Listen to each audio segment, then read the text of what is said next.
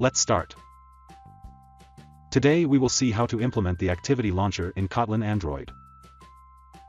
As you all know, the onActivity result function has been deprecated, and a new way to call an activity and get its result has been introduced called the activity launcher. Let's see the project structure. At the app level build.gradle file, write this plugin. Here we have the main activity and second activity. And in the UI, we have the activity_main.xml file, which is the main activity's layout. And activity_second.xml file, which is the second activity's layout. Let's see the UI. In the activity_main.xml file, we have a button, go to the second activity. And in the activity_second.xml file, a button, go back. Let's see the Kotlin code now.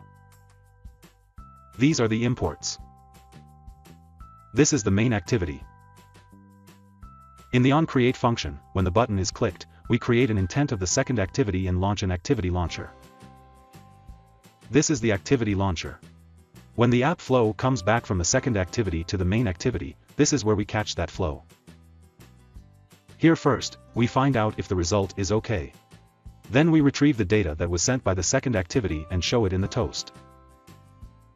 An important point to be noted here is that, unlike the onActivity result, we do not use the request codes anymore. So if you are navigating to multiple activities from one activity, you just need to create multiple activity launchers. These are the imports. This is the second activity. In the onCreate function, when the back button is clicked, we put some data in the intent, close this second activity, and go back to the main activity. Let's run the app.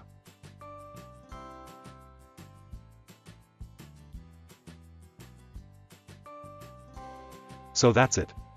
That's how you can implement the activity launcher in Kotlin Android. Thank you.